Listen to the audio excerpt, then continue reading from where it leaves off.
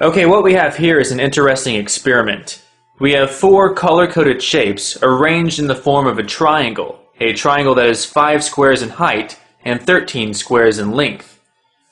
At the bottom, this triangle is duplicated so that I can show you that when these shapes are arranged in a different pattern, something very intriguing happens. Now, I keep the same parameters, a height of 5 squares and a width of 13 squares.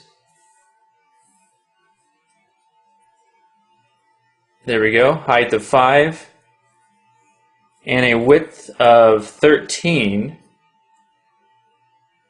But what you'll notice is now there's a missing square. Where did it go?